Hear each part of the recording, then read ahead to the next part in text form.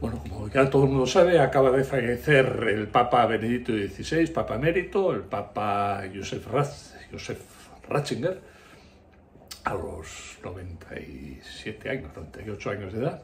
Bueno, ya llevaba unos días ya agonizando.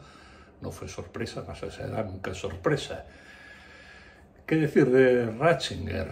Bueno, un papa intelectual, que no es frecuente, no tiene por qué ser uno de los papas intelectuales.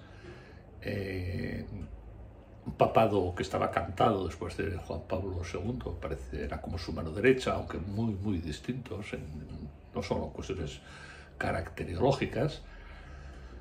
Un papa de biblioteca, en el mal sentido de la palabra, diríamos, porque yo recuerdo una anécdota con Pelé, precisamente Pelé, que acaba de fallecer también, una anécdota, el vídeo, está ahí el vídeo, se lo presentaba, le daba no sé qué, y sí, tal, y el Papa no sabía quién era Pelé. A un señor que a su edad, a los 80 y tantos Papa, no sabía quién era Pelé, pues dice mucho de la distancia de estos intelectuales respecto a la realidad. Bueno, pues cada cual, pero claro, siendo Papa, el Papa debería estar más en contacto con la realidad, con la vida cotidiana, diríamos, ¿no? De muchas cosas, pero bueno. Ratzinger muere sin desvelar el secreto de su renuncia. Se ha visto, ¿no? Fue hace, bueno, no sé, 8 años, 10, que no estaba muriendo, como se decía, ni mucho menos, que podía haber seguido. Nunca se explicó razonablemente por qué renunció. Cabe la sospecha de que fue desplazado precisamente para iniciar lo que estamos viendo ahora, la Agenda 2030, que inmediatamente se planteó, y el Papa Francisco no es que sea uno de los personajes principales, es que parece que es el jefe de la Agenda 2030, ¿no? Pero bueno.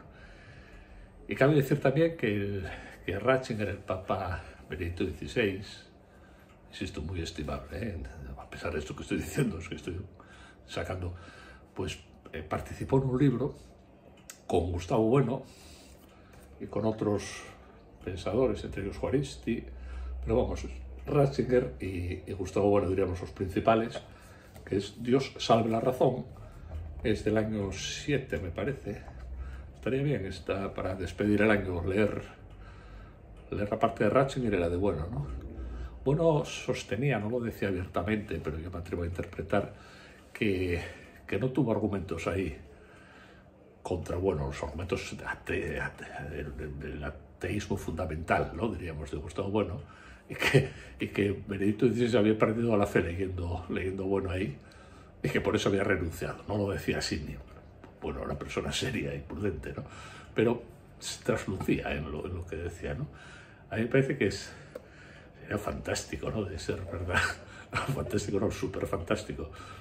Pero, bueno, no está de más considerar esa perspectiva, precisamente eso, por poco probable o por extraña o por...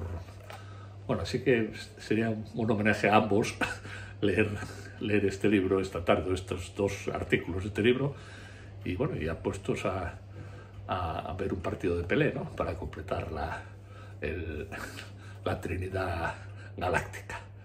Descanse en paz, Benedicto XVI, un gran papa, sin duda, un gran papa. Ahí están los libros que escribió sobre Jesucristo, etcétera. Cosa también un poco frecuente en un papa siendo papa, ¿no? Escribir esos libros de historia, doctrinales, muy interesantes y muy fáciles de leer. O sea, tenía facilidad para comunicar.